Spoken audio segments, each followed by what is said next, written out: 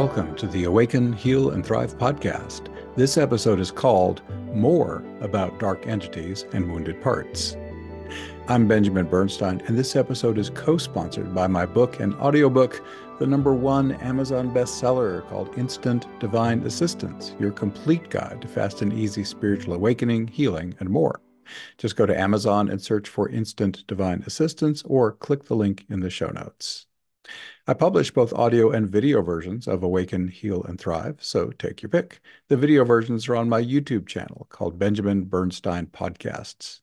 I drop new episodes twice a month. Be sure to subscribe to Awaken, Heal, and Thrive wherever you get it. And if you haven't already, be sure to click that link in the show notes for a free chance to win a full year of my Awakening Plus online membership. I announce a new winner every month. So, how can you tell whether you're being challenged by a dark entity or if the challenge is coming from one of your own wounded parts? I initially covered this topic in episode 4, which I recorded way back in October 2022. Then, a year and a half later, one of my Awakening Plus members brought up this subject during one of our events called Ask Us Anything. Our conversation was so interesting that I based this episode on it, with my members' permission, of course. I do say some similar things in both episodes, but there are also plenty of fresh insights here. Join us to learn how to distinguish between dark entities and wounded parts and deal with them effectively. Do you have a question? So I was listening to your shamanic, one of your replays, Mm-hmm. where asking these entities to leave. Okay. And I could actually feel, a lightening, Cool. feel my body lightening. Okay. So are you asking if that was really happening or what's your Yeah, question? yeah. Oh, yeah.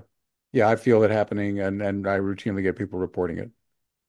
Do you want me to riff a bit on entities or is there as a Yeah, along that line, I have one more question. So go ahead? last time I was on your call, I was telling you I do a similar parts work.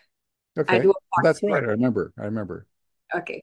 So I was guiding a friend. He had several things going on, panic attacks, anxiety, and suicidal thoughts. So I said, okay, I can help you out with that. And we were doing it. And he was having some really intense, we had some intense sessions. And I don't know what he thought I was doing. I was just doing parts work. So Mm-hmm. one day he has, his eyes are popping out and he's going like that. And he's like, there's a dark figure in front of me. Mm-hmm. And he's really in panic. And he's looking at that, figure in front.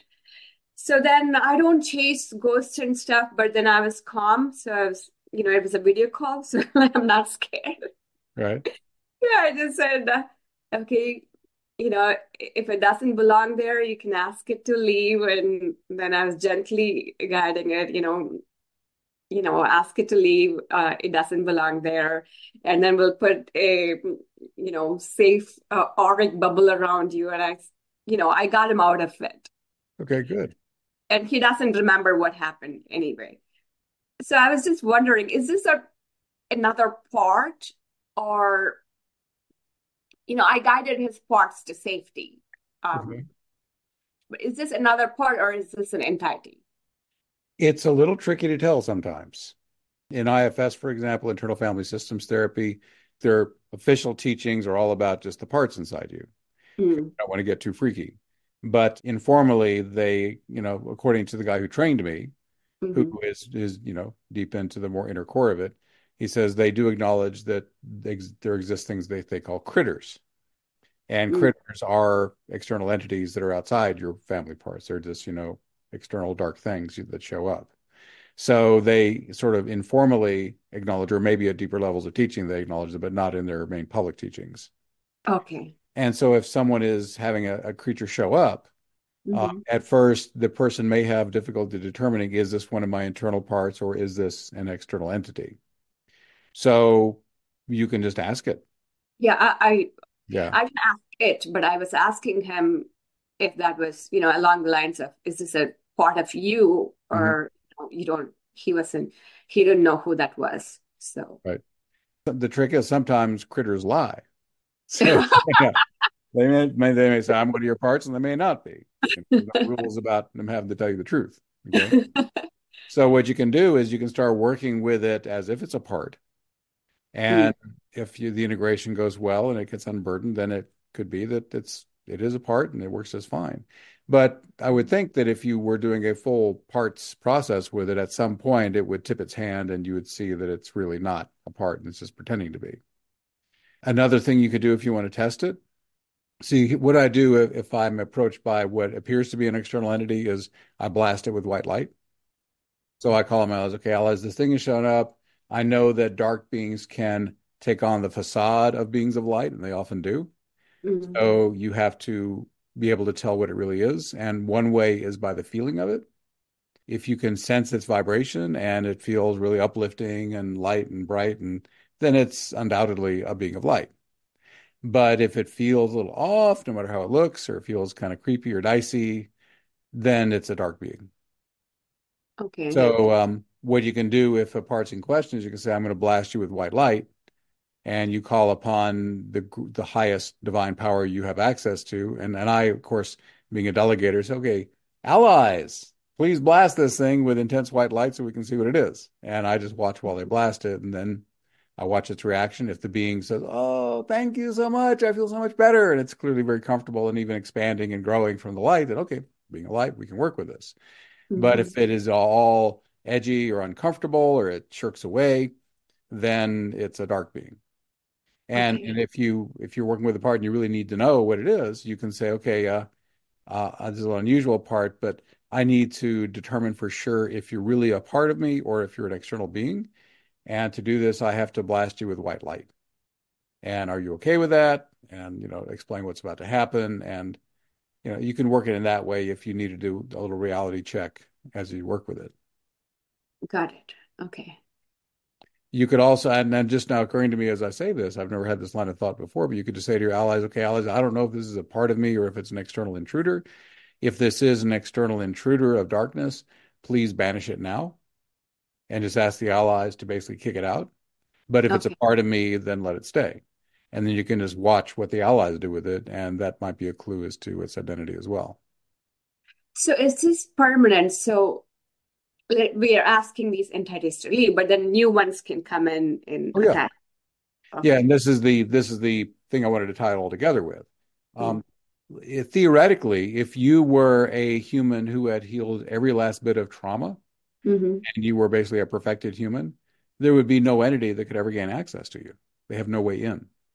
Okay. So they The, like the negative emotions. well, they like something like that. But basically, if you as a human, that this is about all of us here, have some kind of unhealed wound or trauma or some Uh, weakness of some kind, that's how the entities exploit. They look for those weaknesses, they look for the traumas, they look for the openings, and that's how they get into you. uh, They exploit it, and if they can catalyze you in a way that causes you to have negative thoughts or negative emotions, that's mhm. their food, and they will do whatever they can to catalyze that and get that energy from you. Then they've got the free lunch. Okay. And so the big scheme I often talk about in relation to all this is I believe what the law of one teachings say about this, which is these visits from darker beings are actually doing us a great service because the way the universe works is these beings are always looking for, okay, who can we exploit? And they're always drawn to light workers because they just have more energy overall. And Ah. if they can get a light worker stirred up and angry or sad or emotion, then they've got a lot of energy they can draw on compared to a regular person. Ah. Plus, the dark Ah. side has a vested interest in stopping or neutralizing light workers. So they pay special attention. The brighter you are, the more radiant your Ah. energy is. Okay. It's okay. We got to take these guys down. If we get too many of Ah. these guys, we're going to lose the great battle for humanity. Ah. Okay. Got it. So Okay. so they target those especially. Ah. And thus, if you are catalyzed by something happening, it doesn't matter if it's a discarnate entity or a human that the dark entity is working through. And if it's a human, it doesn't matter if this human is being used as a patsy and unconsciously is being used as the agent for the dark beings who are infesting it, or if the human has actually signed up for the dark side and is doing it deliberately. Those are all possibilities. It doesn't Okay. matter for our purposes because all we have to know is I'm getting a challenging catalyst Mm. and there is some kind of malevolent force behind this, it feels like.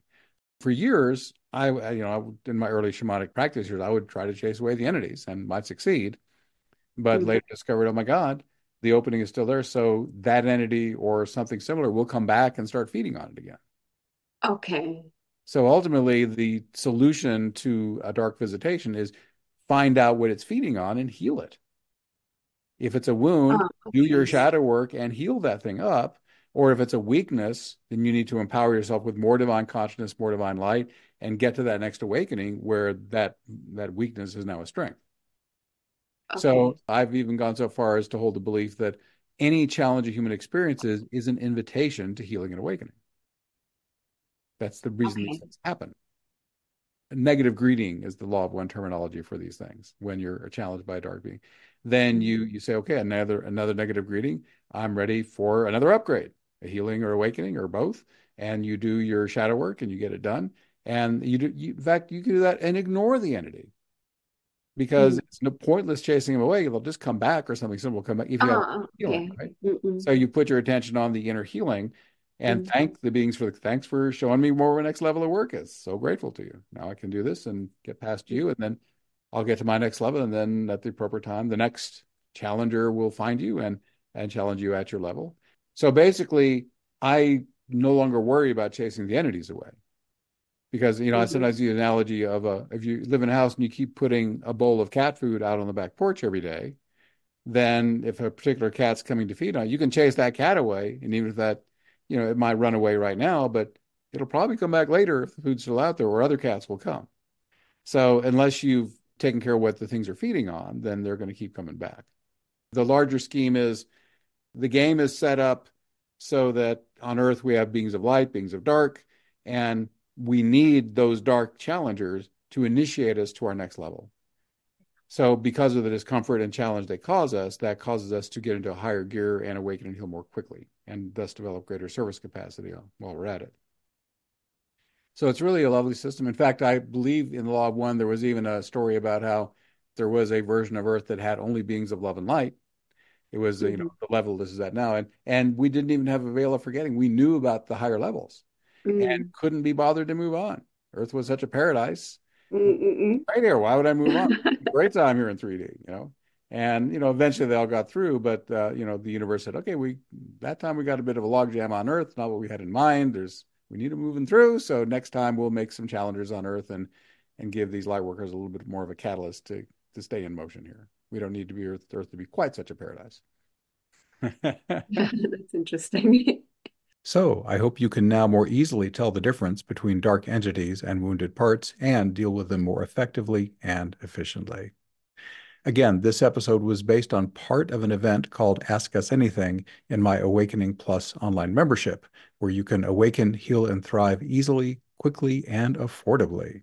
Here's a quick quote from one of our members. They said, quote, I am able to do the impossible since I joined Awakening Plus. I do my invocations the second I open my eyes. They give me the strength to make it through my often very challenging days with a smile and a big sense of gratefulness. End quote.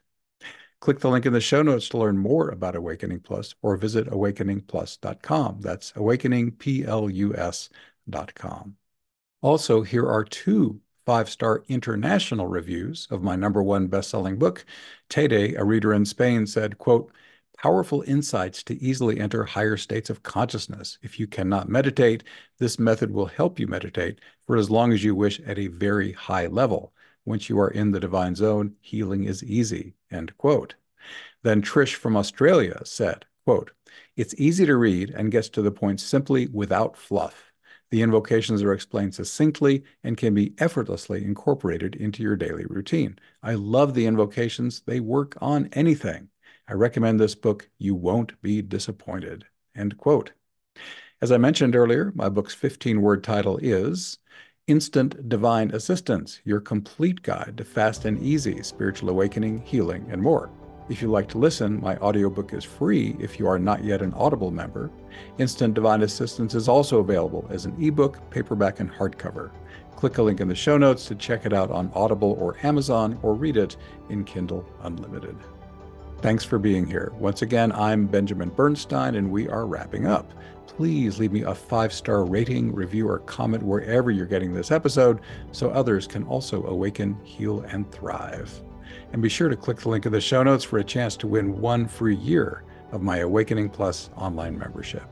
Thanks again for spending this time with me. I wish you infinite blessings.